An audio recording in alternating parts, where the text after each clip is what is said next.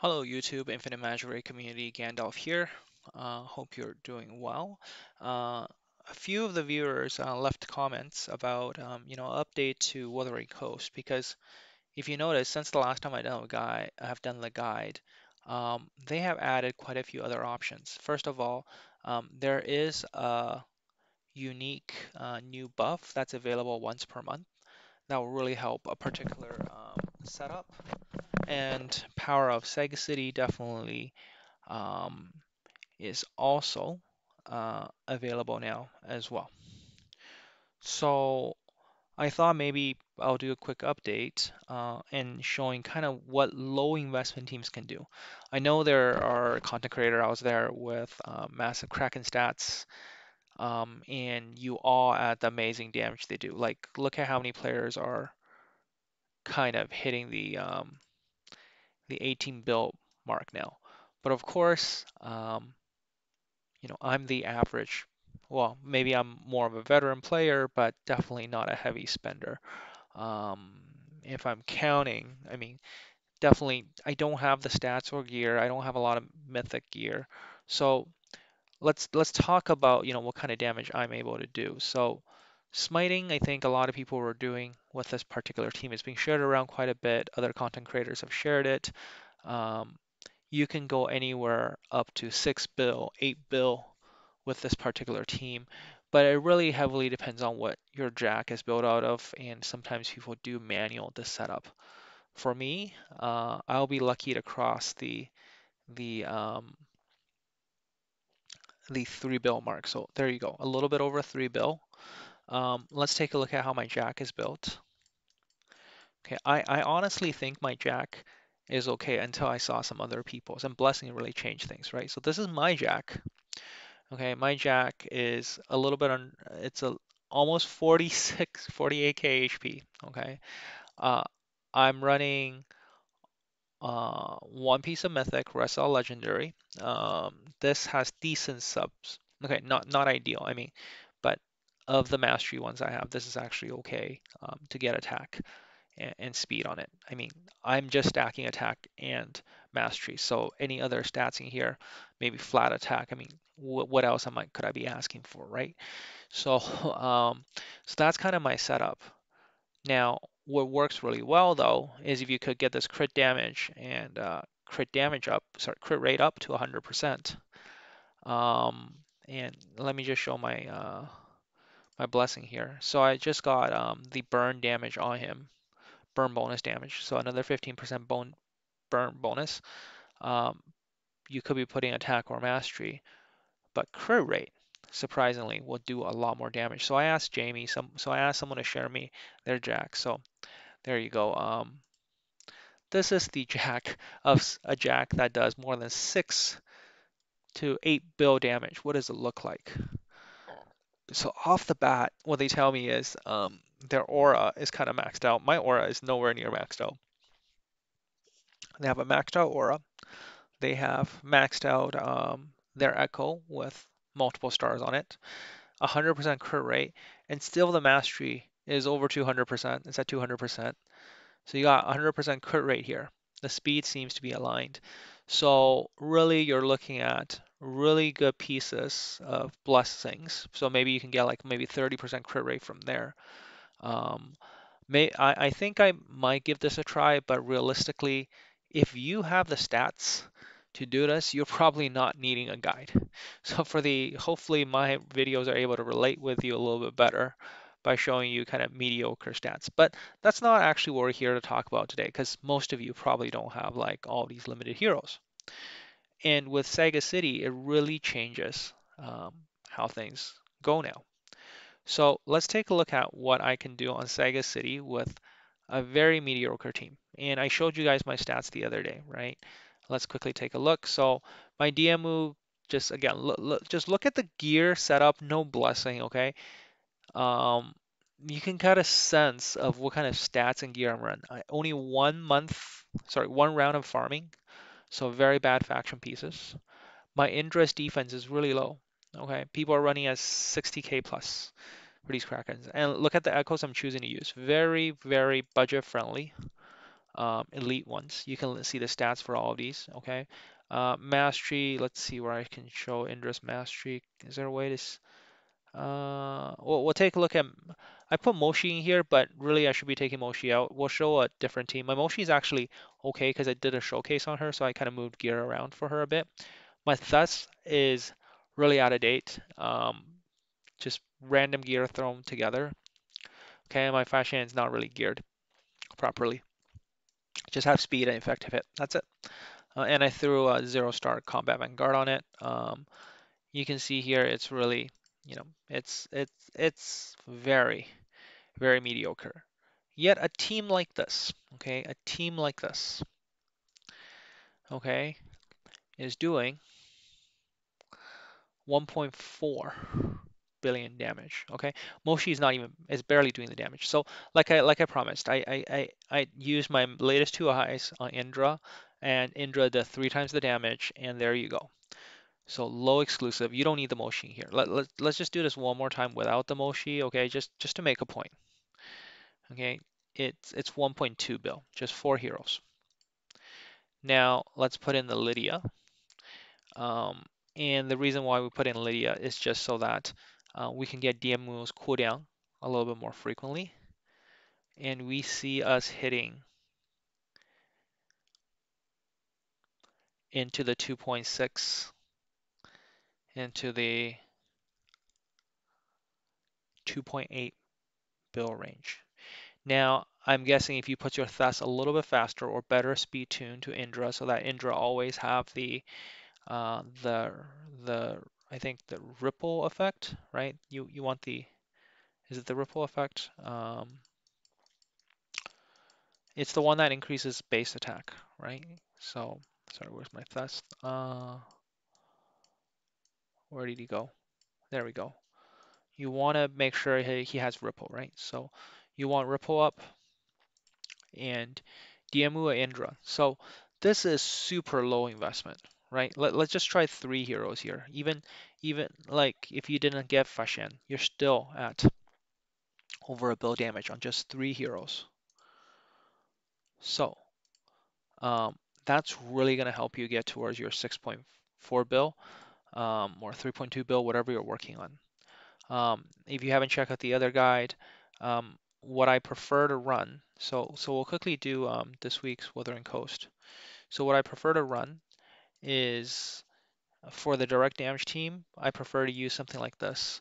Um, because once you get to a certain level of damage, survivability actually becomes a little bit of an issue, especially for the non-Kraken players, okay? So if you're pushing high-end damage, here's where you can build Nordak on a separate set, on crit damage set. He does quite a bit. So you can see with the setup, a lot of people are getting the Agatha. So for the setup, what you want to keep in mind is you want to make sure you ban Agatha's third skill because the third skill doesn't hit as much as the first two. So prioritize on that. Agatha uh, and my Nordak could do a little bit better, but basically this is a really good way of setting up so that you can use these heroes for a bruiser team, high survivability, do all 20 turns. The once smiting is not available anymore, I highly recommend that people run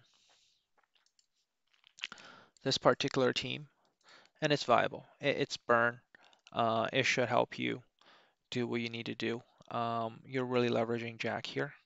Um, we're just going to do the test because I want to make sure I actually do get my 6.4. So smiting here, I want to just test what's the damage difference here. So under this setup, I think I'm getting close to also a little bit less, 2.5 bill. I want to make sure here. I think one thing is you do want the defense down from Whistler. So if you have exclusive 3, um, do do apply. I mean, here's where Bunny is really helpful. Bunny is going to cycle through. It all adds to the survivability aspect of things. So your healing is really coming from Bunny. So anyways, let's do Sega City first. So I'm going to run Sega City, but this time around, I think I wonder if I were to run Let's just test it a little bit because here I feel like the value add, okay, the value add battle test. We're gonna do Sega City. The value add of speed up actually is more important than any other buff here. So I'm gonna take out um, Moshi here, and I'm actually gonna just put in Mamook, and I'm gonna just prioritize this skill 2 here. Um, let's see what we do here, because the rest of the team doesn't have a speed up, right? So, okay, it's about the same. Um, definitely with Lydia, the damage is a lot higher. Okay, 1.4.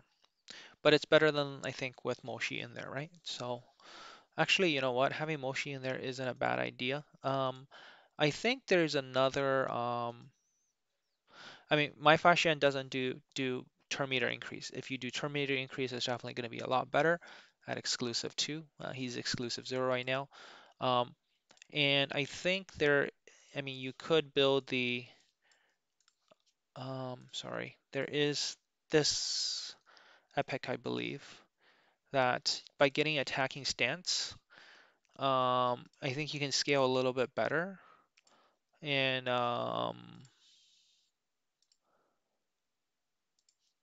let's see, what does the other epic do? Provoke taunt, HP up. Yeah.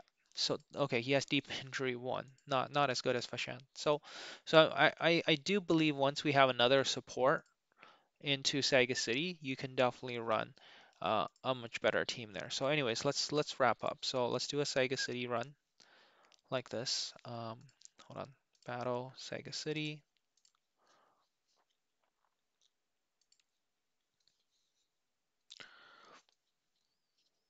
Okay.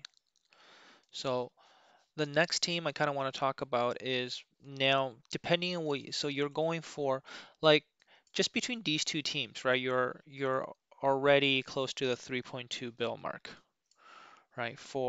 At least for me. For you, I don't know what it's going to be at. Maybe you're going to be at the 2 bill mark.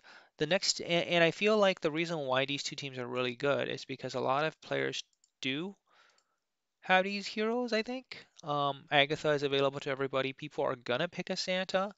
If you don't have a team like that for your direct damage dealer, there are quite a few options that are viable. So, um, I mean, people usually run either a Lucifer or another direct damage dealer, but that kind of gives you a really good option. Again, some of you might be wondering, like you look at the top damage teams, right? Like it's hard sometimes to figure out which one they run it against, um, and what kind of stats or what kind of range they run with. But hopefully with this guide, it helps a little bit. This updated guide. So next up, we're gonna do flammable matter. So flammable matter. I'm not gonna show this team because that's what you normally would run. There's now if you actually run an all burn team, so this is a lot more, you know, friendly. Your core hero here is O'Grady's. O'Grady's is going to be able to shield and provide to all allies. Malosh, whenever your team is actually doing a lot of burn damage, it helps tremendously. Here, Space is just to provide the speed up. Um, we're going to see what the team kind of looks like on few different runs. So we're at 4. Um, Adding Catherine is a really good option. So Catherine can boost it almost double, I think. Okay, so just a little bit more increased. Again, my stats could do some work. We'll show their stats in just a sec. I think I tried space and it was working sort of okay, getting me to the um, yeah, it's kind of fallen behind a bit, right? Like ideally in these teams, normally what you do is you don't actually use Anna, you use Wrestler. You like things like this will make it way better. Right? It's going to the 20 turns, and you can see it's all about stacking up one hero with a lot of support. But these great supports, you can only use it with a few heroes. So, my backup option was kind of something like this. Is it great? No, it's not great, right? Like that's why we said a team like this will be better, but you can only run these OP support with a few heroes. Like if you try to run, I mean, you could try something like this, where, sorry, usually Jack is the one that kind of really changed the team dynamic a bit. So things like this, where I don't know, I'm gonna put Jack in here,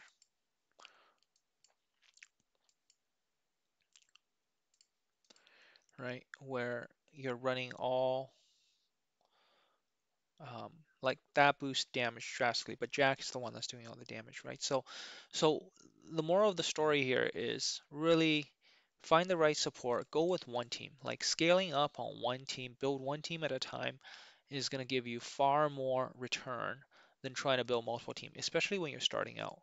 So that's why I showed, Saga City is a really cheap team to build. You really just need an exclusive to Indra with a copy of DMU, can be at exclusive 0, and you'll be hitting the 1 bill mark already. 2 heroes, right? The next one you can try Bruiser team, or if you have like any of the other team, really you're talking about against that very strong Jack team. Like again, like if we go here and just look at some of the top players, the damage is coming from Indra. The other one is a direct damage. Yes, Jingle Bell is going to do great, but the other heroes, it's going to be really hard to cross that 1 bill mark. Okay. Here, Narch would actually do really great in this team as a bleed option. Grace, I would actually consider taking Grace out. But again, Narch is a relatively new hero. So Poison, like, very similar team, like putting on more realistic stats, right? Same team, missing a few exclusives here. I should have more exclusive on them for for um for more damage, but here, like in comparison against Stevens 1 bill damage, I'm barely crossing the half threshold there, right? Um, so you can see a lot of these teams, yes, you can copy them, but they're not the best return on investment. So focus on owning a couple of teams. Um, the next one, I mean, a lot of if you ever pick up a Nurid, just go with any mixed damage. You can hit around the 800 to 1 bill mark, depending on what kind of heroes you put in here. So here, I'm just putting in a mix of bleeders, Catherine plus a speed up. Speed up is really critical, and you can see I am at the 700 mil mark. If I had way more stats, yes, I can push higher, but this is a great way of taking advantage of that particular buff. So I feel like these three teams are relatively easy to build because um, your productive toxin doesn't really require much options. Anyway, so I'm at 3.4. Let's finish up. We'll use smiting for this one. Um, yeah, I think if I do flammable matter, yeah, let's use smiting. It's safer. So we're gonna use smiting on this. If I use the regular burn, I might be short by a couple hundred. And then so here I'm over the mark, so I'm already my 6.4, which I needed. And then let's go with I think bone toxin is the last one I'm gonna use. Um, HP burn, you really need a few key heroes. So you need Momlo. Momlo is going to really boost your damage with the deep HP burn. If you're going to try to go for HP burn team, you want Hazanja, you want Momlo, you want um, Adeline, the new hero, and you definitely want, if you want to use Adeline, you definitely should use um, Adhesion because you need an excess amount of HP burn for that. So I don't have those heroes, but we kind of saw it from um, Steven's team. So let's take a quick look. I mean, again, so this is kind of what you're looking for. You're looking for adhesion. I actually don't see an Adeline here. Adeline would potentially, in theory, do okay here, but again, um, he has really strong heroes. He's already crossed the 1.6 bill mark. Not gonna, not much to say there, I'll say. But yeah, just crazy, amazing, amazing damage. I think he did the first one on smiting because the concept is, um, if we think about smiting is, okay, it's remove at the end of the ally skills. I wonder, yeah, I wonder how he did it because again, again, this is we'll have to ask him, and maybe if Steven, if you do watch my videos, maybe you can let the viewers know what exactly you did to make to do like 12 bill on one team. But I know you have insane stats. Anyways, so hopefully this video is helpful for those of you watching and is looking to push higher on your Wuthering Coast. It's a great way to get mythic gear. Like every at 6.4, you're pretty much looking at almost one piece of gear every single week, which is going to drastically improve the strength of your account. So with that, if you like, please like and subscribe, and I'll catch you in a future video. Gandalf out.